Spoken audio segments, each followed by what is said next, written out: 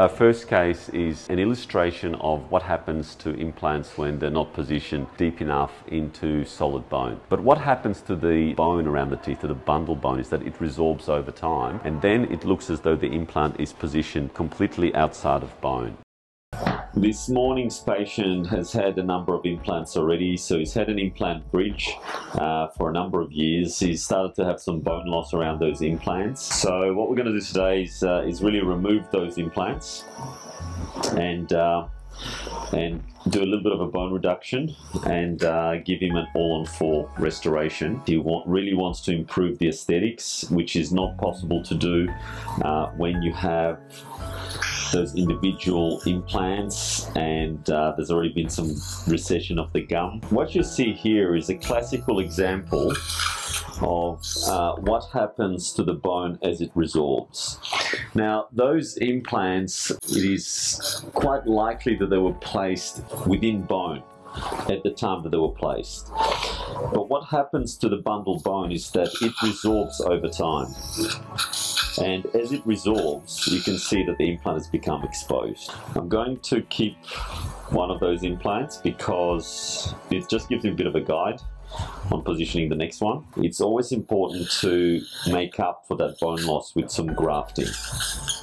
So it's very rare today that I would do a single implant case without some form of grafting. We need to do an alveolectomy or an alveoplasty, whatever you might call it, to make sure that we're past the area of most compromise, which is this area, the alveolar bone, and we're deeper into the basal bone, which is a lot less susceptible to resorption. So we've got just 18 millimeters to the incisal edge. It's actually 16 millimeters to the lower incisal edge, but the upper incisal edge is going to be at 18, right? So I'm going to use this implant as a guide.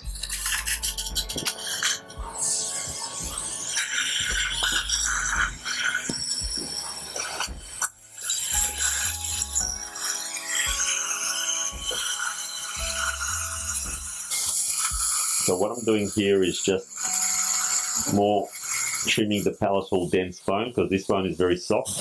Can I just loosen up this tooth, straighten out this tooth? So what I'm going to do now is just loosen up this tooth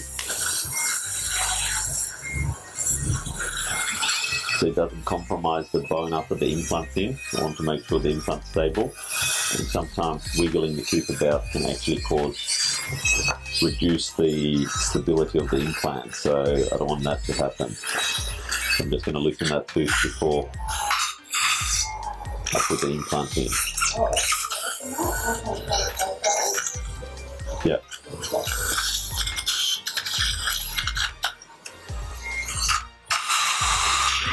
That's good.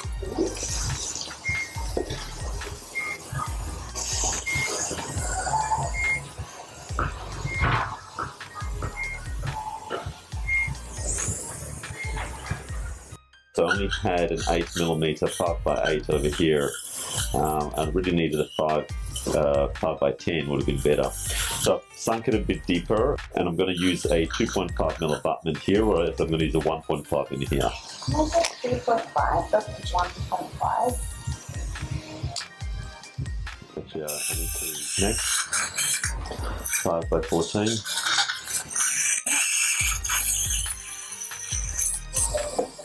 This is 14. 5x14. Yeah, more.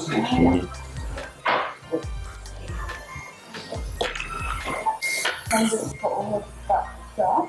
Yeah. Yeah, right now. Yeah. Hold that. So I'm just adding the bone into this defect here. Give me some into here.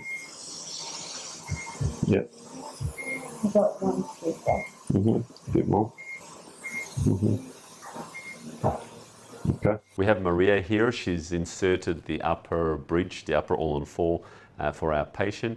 So this is the patient who we had the implants that we had to remove because of all the problems that he's been having with, apart from the aesthetics, but also the food getting caught.